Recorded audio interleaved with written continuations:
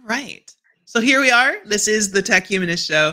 But we're behind the scenes, sort of. We're having a conversation with you, Giselle, and I'll take care of your intro and everything later. We'll get into that in the show.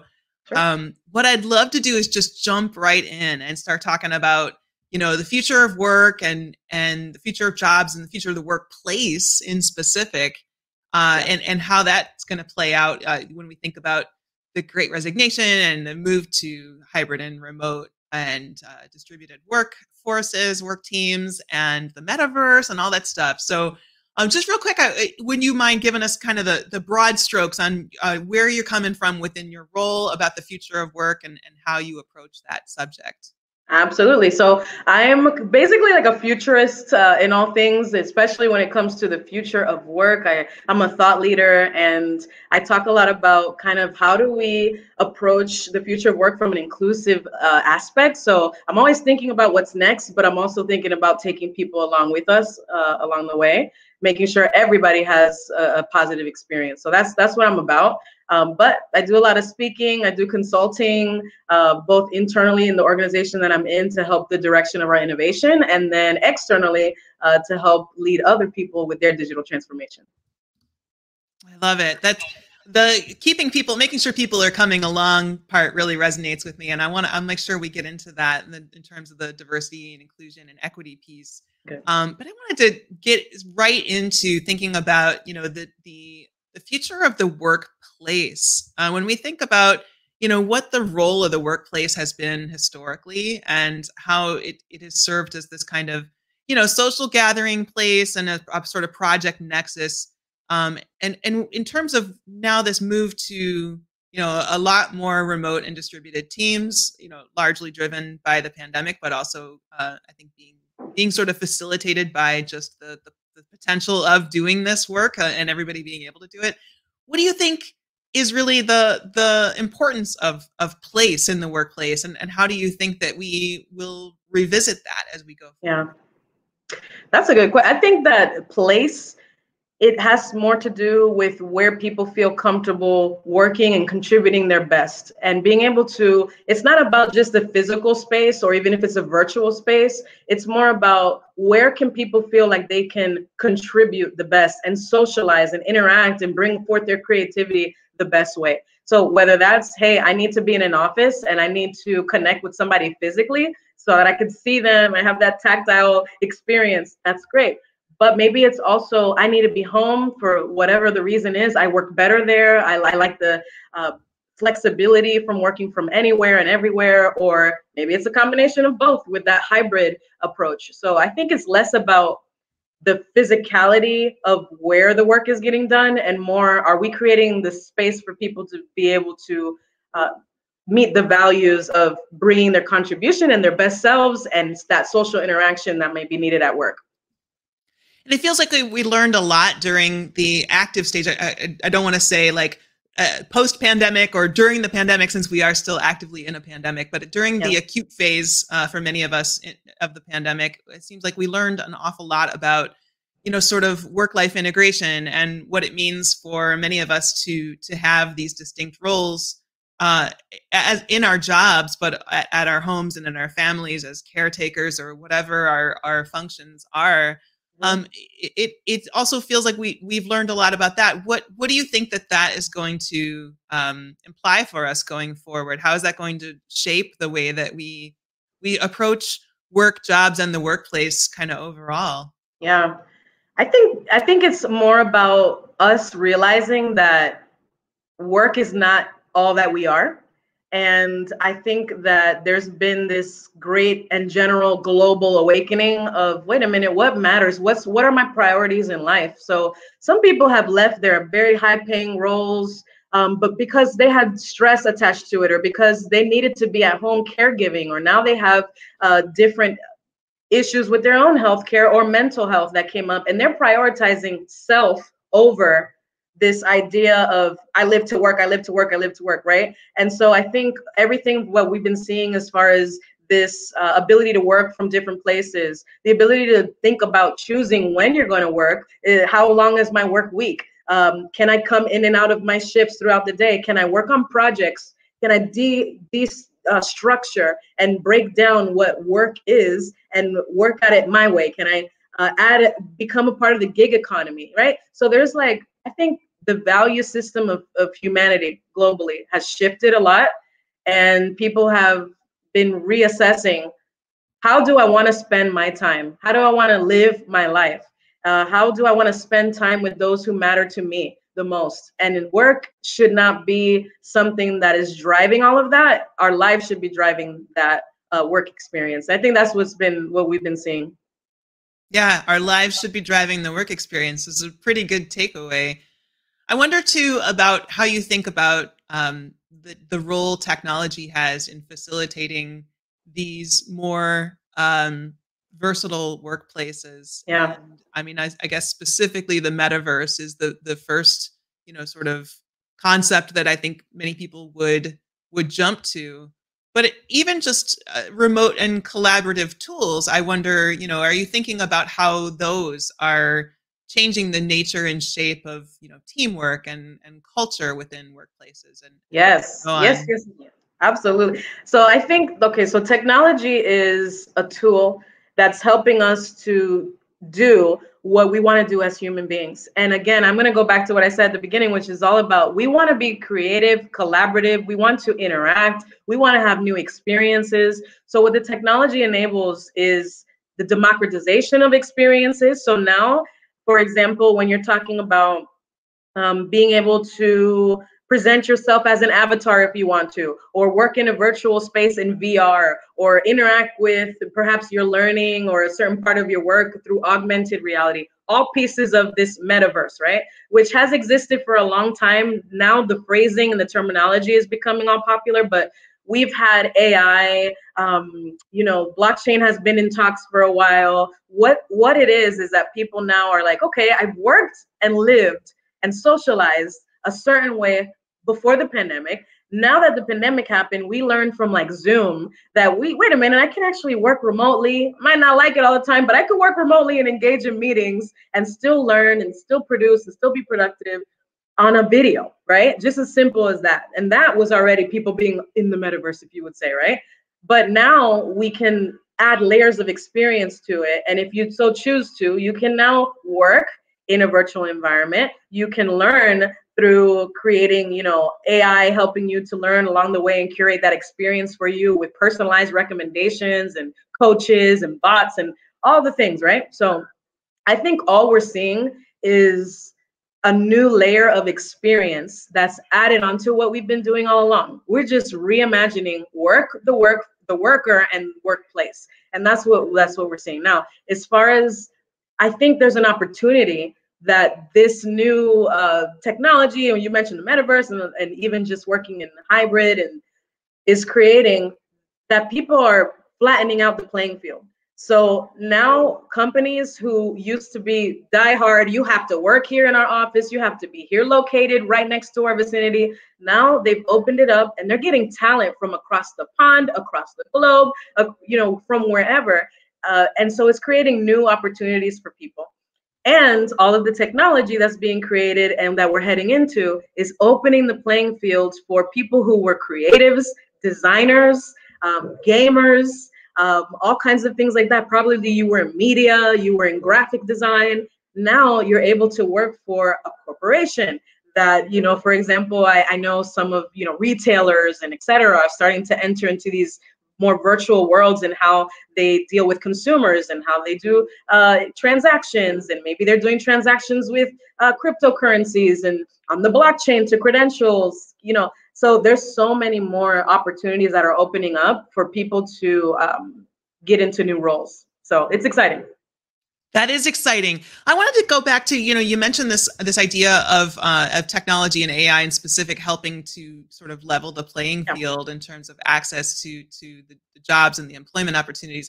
And I came up a couple times, I think, in researching, the wonderful work that you're doing, that phrase was there. And I just wanted to know what you might say to anyone who might misinterpret that phrasing or that claim as a form of sort of technological determinism, in a sense that I'm sure that, like me, you must have some cautions and some concerns about over reliance on technology as solutions where, really humans should be solving problems and using technology to deploy and amplify the solutions that we find.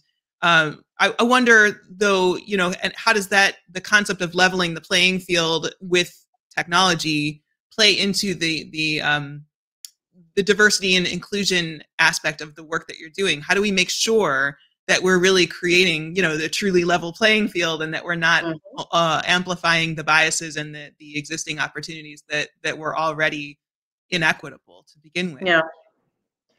I think that more organizations, because of legislation that's being passed even now, you've probably seen this over the past couple of weeks alone and over the past few months. We're seeing legislative bodies, organizations are saying, hey, when it comes to how you use AI, you need to be ethical. You need to have some governance attached to that. You need to have responsibility, explainability, or you have to kind of be accountable to what it is that you're doing and how you're using people's data, what data is going into how you're training your algorithms, because people have already found, and myself included, have been speaking up on these issues, that there's a lot of bias and discrimination that happens when you're using systems to come to make decisions on people.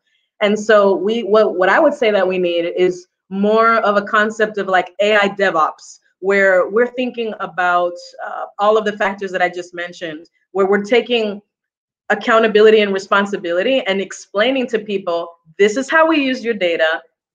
Do we have permission to use your data in this way? This is how we're using your data. By the way, there's more organizations coming up now that are allowing, especially minority users, to monetize on how their data is being used, which goes back to a previous conversation or the previous question you were asking. Even this concept of the metaverse, we're going to see that more, where people are now using non-fungible tokens, NFTs. They're using all these type of the blockchain. They're credentializing and they're putting a stamp on, I own this. This is who I am. This is what I own. Maybe I want to form an organization virtually, and a DAO that people call it. But all of that is that people want more agency over their data, their information, and how it's being used. So that is what we're seeing now. And I think in order to continue moving forward with AI that's truly responsible, it's great for these governing bodies to be putting on the pressure. And governing bodies put the pressure on organizations, even at the investment level, that they had to diversify, right? They had to increase diversity, equity, and inclusion in their organizations. So now we saw these pledges and all these promises and organizations doing great things, and hopefully they're sticking to it. But diverse minds are needed at the table. And I'm going to say that. So we need designers, policymakers, data scientists that don't only look the same and are not the traditional people who've always been building the same stuff. We need to address the data itself. So, an algorithm that's trained on mostly data that comes from one representation over the other, it's going to cause a problem. So it's going to cause a problem from when you're allowing that algorithm to determine candidate relevancy, if you're going to hire someone, if you're going to determine somebody's credit ability, or image classification, standards that we apply on people. You have to mix up that data with a mix of representation, and people at the table who are making this AI and governing it and overseeing it, they need to be at the table too, right? So I think we need that more. Absolutely. You brought up the metaverse again, and that actually, in the context of what you're talking about, it made me want to merge those two topics, thinking about equity and inclusion, and thinking about, how we navigate privilege, socioeconomic privilege, for example. Yeah. When you think about the metaverse, what issues around diversity and inclusion and navigating socioeconomic privilege come up for you? And how do you think that we can begin to build guardrails and insurances that provide for the most inclusive experiences in the metaverse? Yeah, at its basic level, one of the things that I think of is access. So I talked about democratization earlier. If only a few people have access, because, for example, even with NFTs, if you start looking at the demographics of people who own NFTs, or even those collections that do the best, they tend to be those who are not people of color. There's not a lot of representation of people of color and women in these spaces, whether you own these digital assets or whether you see yourself reflected in the artwork and the music and the assets themselves. So right there, what we're seeing is just another virtual area, virtual manifestation of a human problem that we've had in our society for a long time. So there's already issues at the systemic level that they're going to continue showing up no matter where we present it. So I think that needs to be done, and a way to fix that would be we're seeing people, have collectives where they're inviting and encouraging and amplifying women and people of color to be the artists and the designers and the voices of certain NFT collections. So if you're a celebrity out there, you have a lot of money and you're creating something, or you're an organization out there and you're investing a lot of money in whatever, NFT or coin tokens or whatever you're trying to work on, maybe start amplifying groups and designers and people who are of an underrepresented demographic. Another one is a lot of the platforms and the technology that's used to enter into these spaces, they're expensive. Not everybody has access to be able to, get a VR goggle set and be able to get into virtual reality that way. So I think designers, producers, people going to market, they need to create easy entry points and democratize that experience so that all people of all kind of backgrounds can start to get into this space, and not just create this bubble of, oh, it's this select private group of people of a certain socioeconomic status that are entering into this place and still leaving others behind. Yeah, for sure. Access and those issues are huge and foundational to all this. I also feel like what you just talked about gave me one more provocation, which is I want to blend together and intersect the topics of the metaverse and diversity and inclusion and the future of work. And I wondered, how do you see that playing out in terms of are there opportunities within the metaverse or social worlds that sort of foster work environments, or that we can bring over to work environments, or bring work environments over to that somehow provide opportunities for more diverse and inclusive teams? Do you see that sort of opportunity there? Yeah, I do. And I think one of the areas is even in accessibility and representation of people with disabilities, for example. Right now, the world of work is waking up to something that I've been championing for a long time now. As a neurodivergent person myself who has dyslexia, I know that there are people on the spectrum, whether you have autism, Asperger's, ADHD, dyslexia, whatever it is, are brilliant minds, right? I have to, to myself.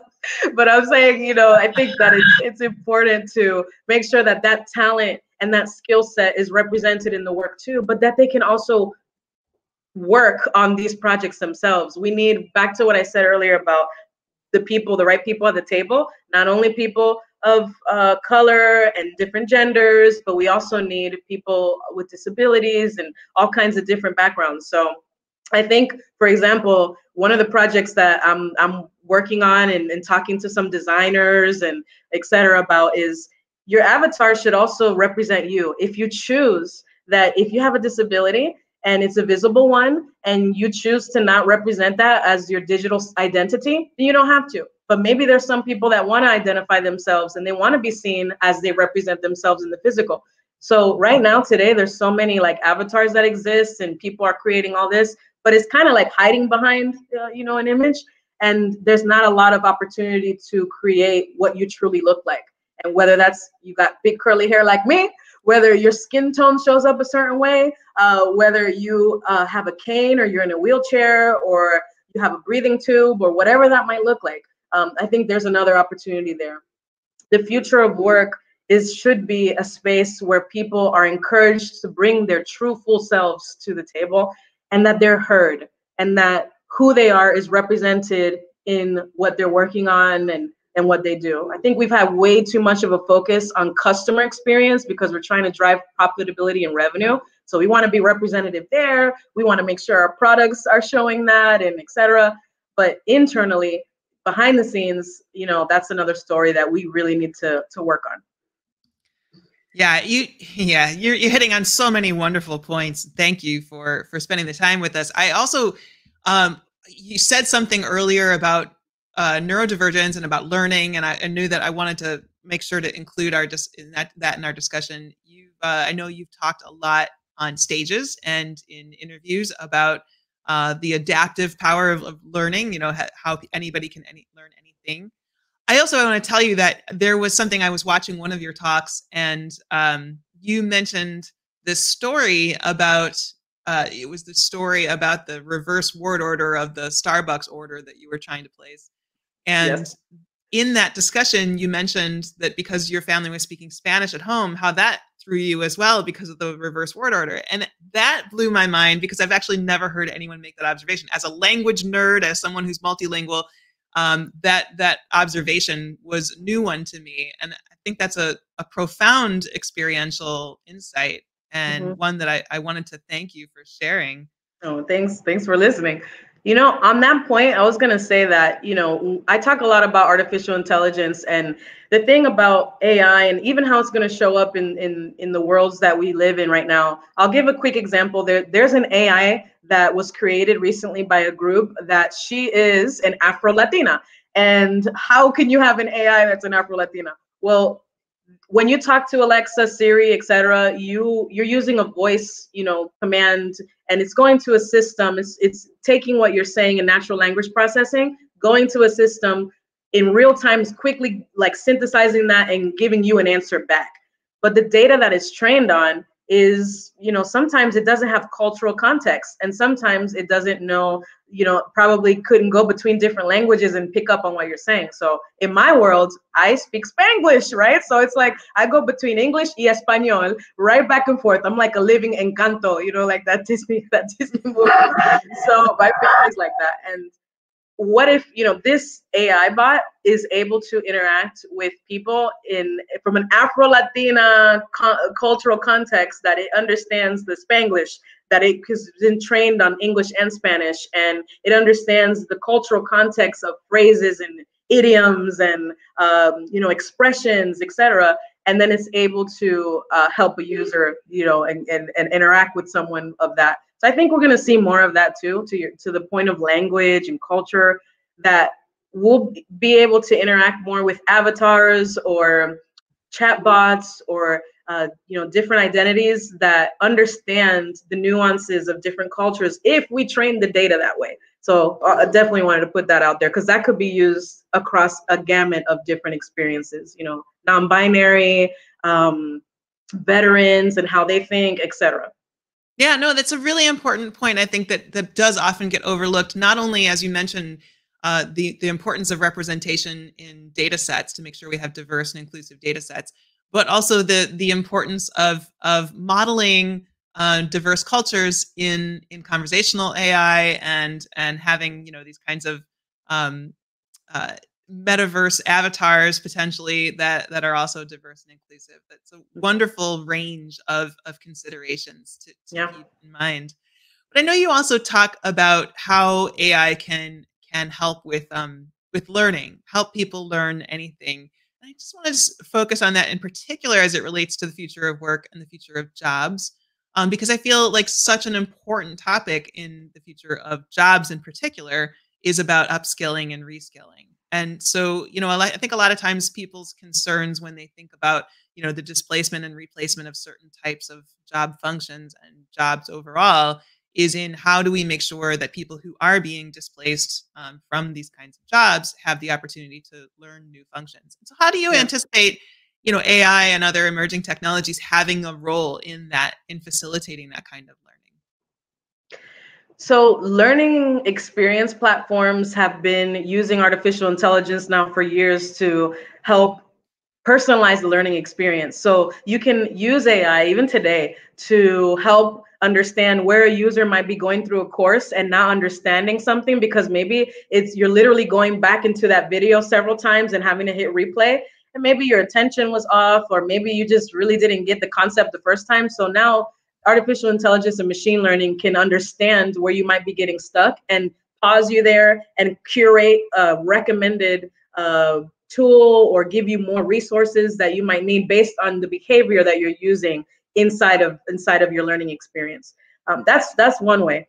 The other way is like we use Netflix, right? So when you're watching Netflix, what happens, or whatever you're watching out there, it's going to keep you in that loop of watching a bunch of content and binge watching, because it understands what you're liking, your preferences. It's learning from your data and your history. And the same thing with learning. So if I'm learning and I'm looking at a lot about the metaverse, or I'm trying to look at a lot of courses on AI and that, it's going to feed me different curated content to help me continue my learning.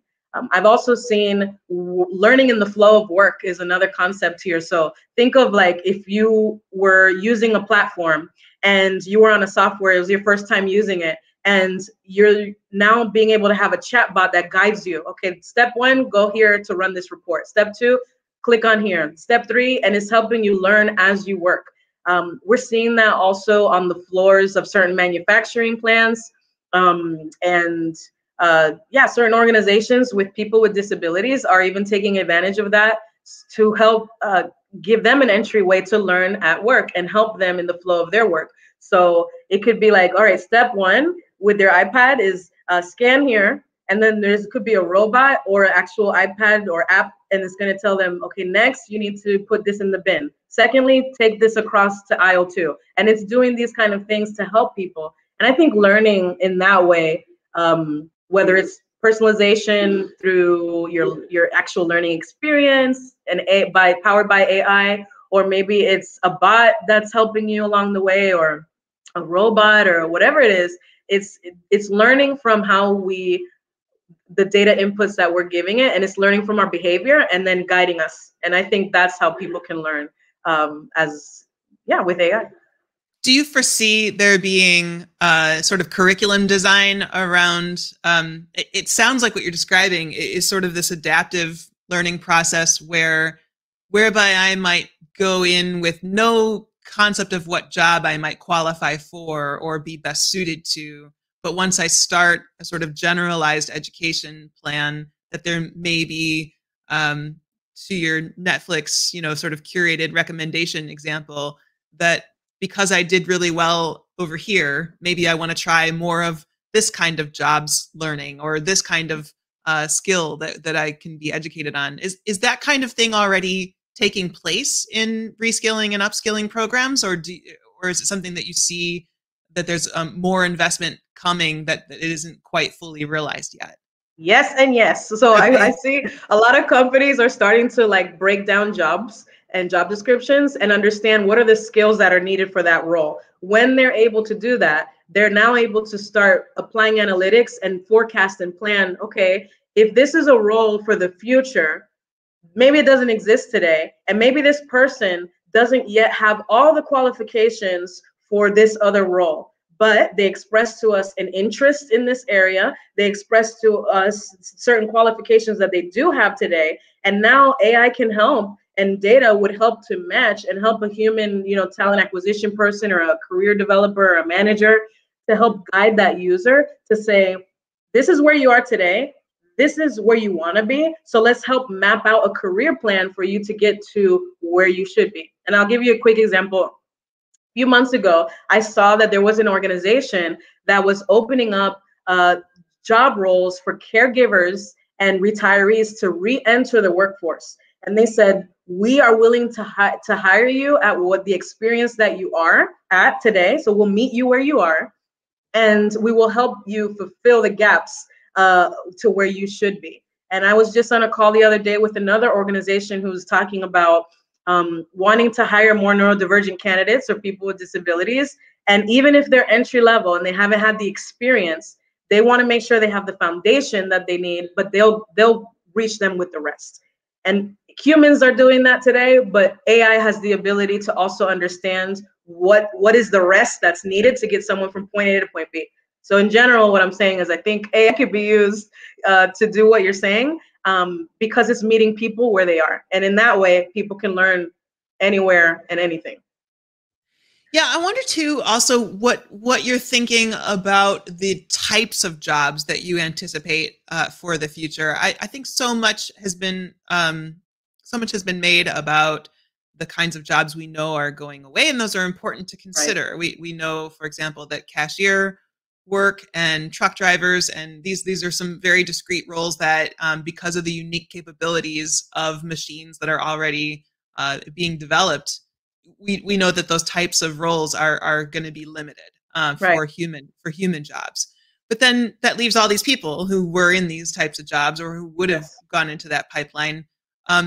What do you see as emerging at one level for the people who are coming in needing new skills and at the sort of entry level of the skills? Also, what do you see happening for people who are a little more on the highly skilled side, who are moving into roles that are, out of roles that are being displaced by automation? And how do you see that pipeline working? Is it different? Is it the same? How is this all going to take shape? What do those job roles look like? Is that enough questions loaded into one for you? I don't know. Maybe one more question for what is there? I bet I can do it. I bet I can do it. I would say that I think one of the key areas is, as we continue exploring what the work is, so the workplace, the worker, and the work that's being done, as we keep applying creativity to it and digital transformation keeps occurring, we keep forming new roles. So if you look today, we keep forming new roles, but we also see a resurgence and a reemergence of certain roles taking more importance than even before. For example, leadership development is on the rise now more than ever. Why? Because if you look at the past few years and the way that people have been leaving their workplaces and going to others and jumping ship, and there's a need for leaders to lead well. And so we're seeing now, at a very human aspect of technology aside, that we're seeing people who need to work in that area and to develop leaders, to give them skills, to do all of that. And that's nothing new. That's been, ages and ages of a role. But there's more of it now. Diversity, equity, inclusion. Officers of diversity have been created in organizations that never had it before, because again, legislation and the way the world was going, people had to start opening up roles like that when they didn't even have a department before. So now we're seeing that. As we move into more virtual experiences, we need creators. So again, I know I have some friends even who work as 3D graphic designers who before in their career, when they got out of school, they were working on like Pixar type of movies and, working on gaming. But now we're seeing organizations like big technology organizations, people who enable virtual and video interactions are creating layers of experience that need those same designers and that same talent, gamers and all types of creators, to now come into their spaces to become, to start helping them shape the future of what their next technology offerings are going to look like. So before, if you used to be into videography or graphic design or gaming or whatever, now there's space for you at these organizations that probably specialize in human capital management, social media management, you name it, like all these organizations. To give you a quick example, Subway opened up a virtual space in the metaverse. So they created a virtual land, and they allowed for an employee to man a virtual store. So you could go virtually into a Subway, order a Subway sandwich down the line, like if you're there in person, and there's somebody who's actually manning that. That's a job. We're seeing chief metaverse officers come up as a new thing. And apart from all of that side of the world, of that, virtual space, we need people to manage. We need legal counsel. We need people who work on AI and ethics and governance of data scientists on the rise, and roles that are about data analytics. So all of that is coming up, right? We need more people to talk about these things and represent it as content creators, writers, editors, so while some roles, fade out, new roles become created. Also, with the fading out of certain roles, then you have new ones that are created. For example, when Postmates came out and they were delivering, to people's homes or wherever it was, or college campuses, etc., with a robot, the person who was making sure that robot didn't get hijacked, jumped, vandalized, or whatever the case is, It was a human person, a gamer for the most part. It was like a young kid working from their apartment somewhere or on a campus who could virtually navigate that robot so that if it flipped over on its side or whatever, it would take manual control over it, set it right back up on its side, and find it and do whatever it needed to do. So that's the actual role that was created. So there's, again, yes, certain jobs get faded out, but there's new ones that are created, and there's so much opportunity for past roles to reemerge as well. Yeah, I love that. And the Postmates or robot delivery person supervisor is an interesting emergent role. Yeah. It does seem like if your job is largely about preventing the theft of a robot or the turtling of a robot, it kind of feels like a very interesting job. Yeah. You talked about we've talked a few times in a few ways about diversity and inclusion in the workplace, and you talked about diversity officers, but I wonder about, you know, more integrative ways to prevent bias or to mitigate bias and improve inclusivity in workplaces. How do you think about that sort of systemically? How do you think about it in an integrative sense? What can we do? First, I think it goes back to the basics of having a regular conversation and creating a space where it's safe to do that. If people are not, and I read a study recently that was talking about, even though a lot of diverse people have been hired and promoted into leadership roles, there's studies that show that they're leaving anyway. They leave. They don't stick around in organization. Why is that? Because no matter what the pay was, no matter what the opportunity was, they're starting, some of them are realizing this was just an effort to maybe fill and check off a box, but the culture doesn't exist here where I truly belong, where I'm truly heard, where I want to bring something to the forefront and something's really being done about it. So I think to create the culture is the first part. And again, it has nothing to do with technology, it has nothing to do with innovation. We have to go back to very human, basic elements. Like, create that culture first, let people see that they have a voice, that what they say matters. It helps influence the direction of the company. And then from there, you can do all these neat things. Neat things indeed. I think, I think it sounds like it's so intertwines with so many of the other things you brought up. I mean, when we're thinking about, you know, new products, emerging products, and you know, launching new initiatives, and there is not an inclusive data model, or there's not an inclusive team at the table who are helping to ensure that, you know, there's representative avatars in the metaverse rollout or whatever. It feels like those are really important pieces of Yes. the consideration. So that I would sort of not amend, but add to what you're saying, that it feels like you already did kind of cover those things, and it feels like that's a really important piece of the discussion. Yeah, and you know, sometimes, Kate, we don't even know how to approach certain topics, right? We don't know how to have certain conversations, so we avoid them as humans. But technology could even be used to help us along the way. So, for example, just a quick use case, and I don't know if this exists, but if it doesn't, people, you're welcome. I'm giving you an innovative idea so you can work on it. Take notes. Take notes, people. What if you were on a call and you showed up and you didn't know how to address someone because their pronouns weren't there, right? Or whatever the case is, right? So maybe that you don't know how to act or how to react in a certain way. Maybe technology could be used and embedded there to give you to make a pop-up on the screen and ask or look into the data of that individual if they so wanted to, and help the other user to understand what it is. How do you address that person? How do you pronounce their name appropriately? How do you understand someone? Perhaps it could be machine learning and AI direct on the moment, translating what somebody is signing in American Sign Language or in whatever type of sign language that they're using, and you can understand what they're saying in real time because AI helped you do that. So there's many, many different approaches and ways in which technology can help us be even better with how we show up with each other.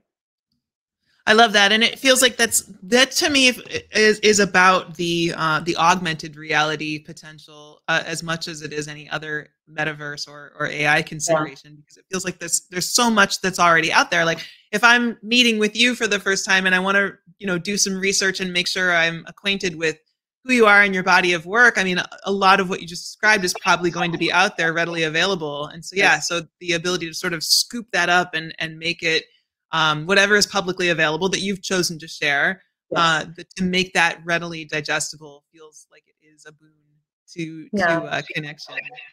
Mm-hmm. I also think about this role of in terms of the emerging roles in the workplace and the kinds of jobs that people might have.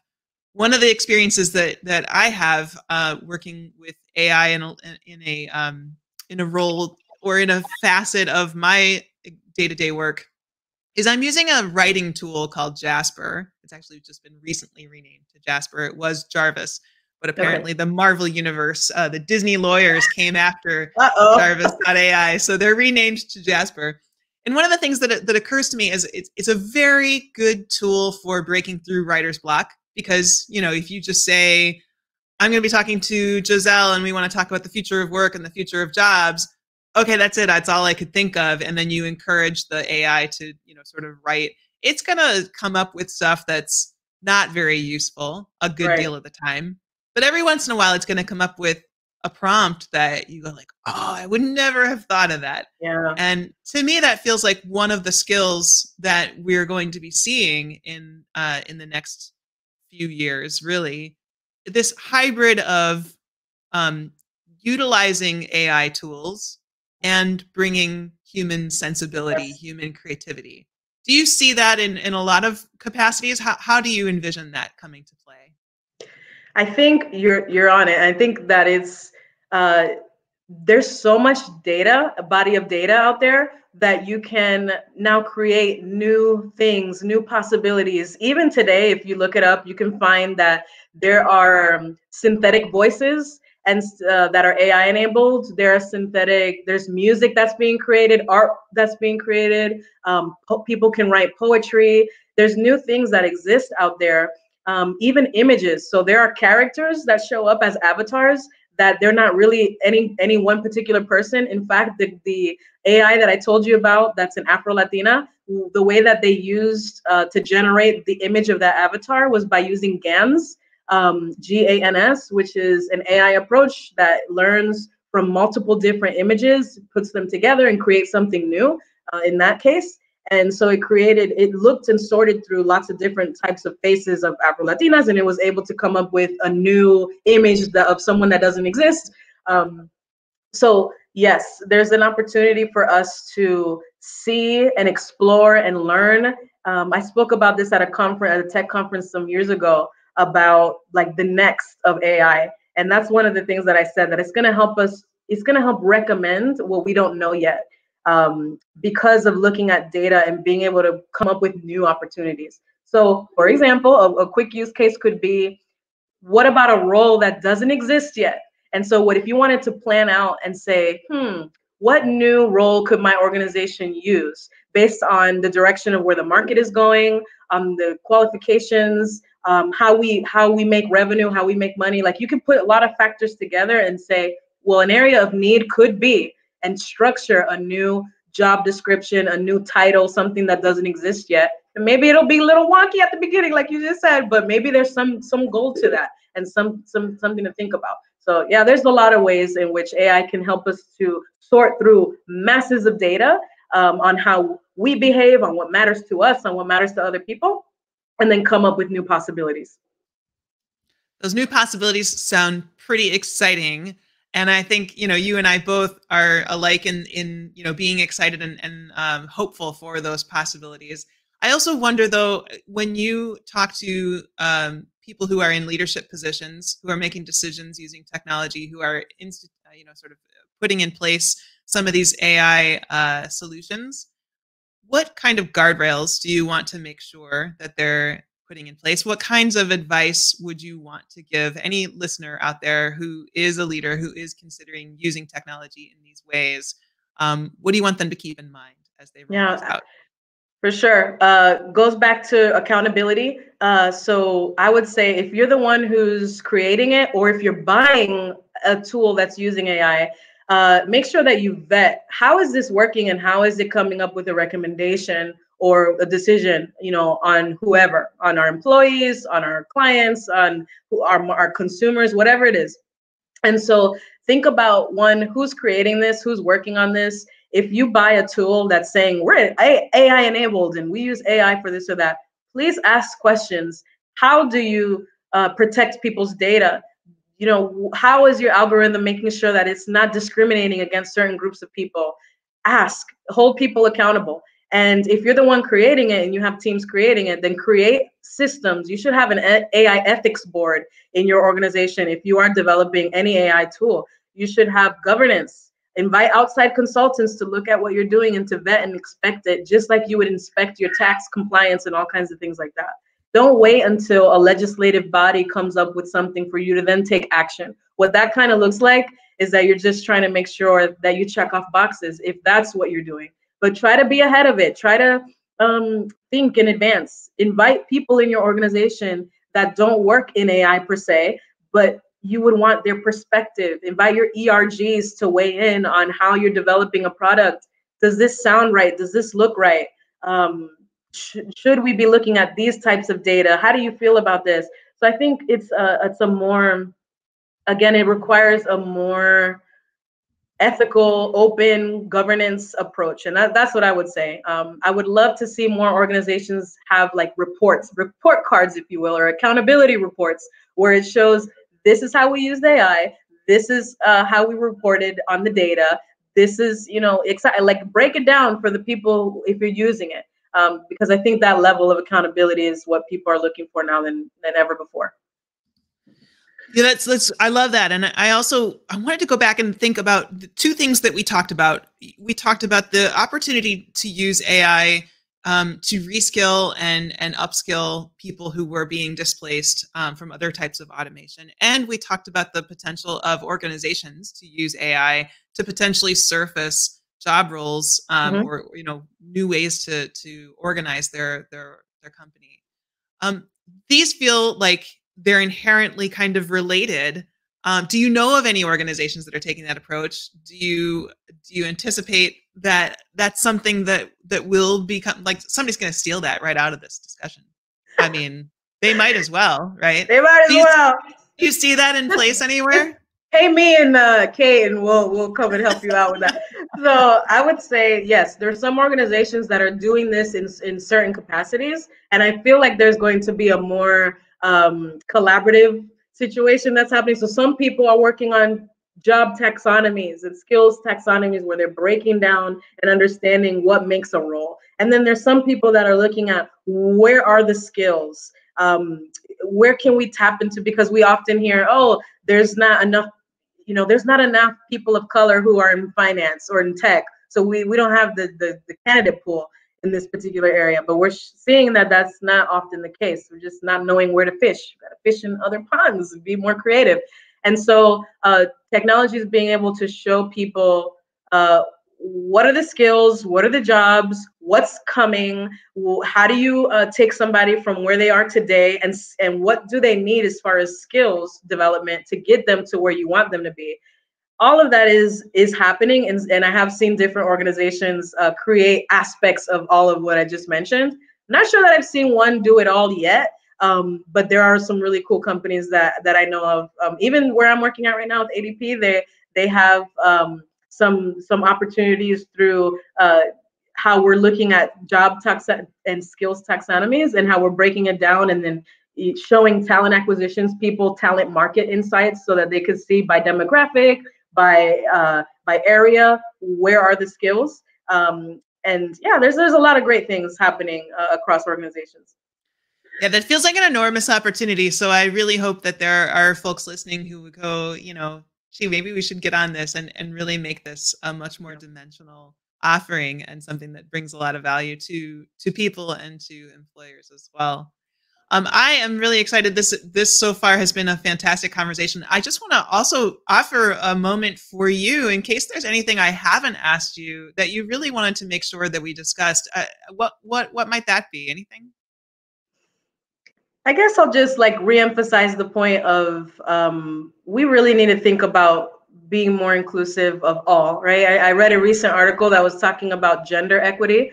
So we talk a lot about pay equity, but sometimes we forgot about gender equity. And we forget that, for example, what if you don't identify as a man or a woman, for example?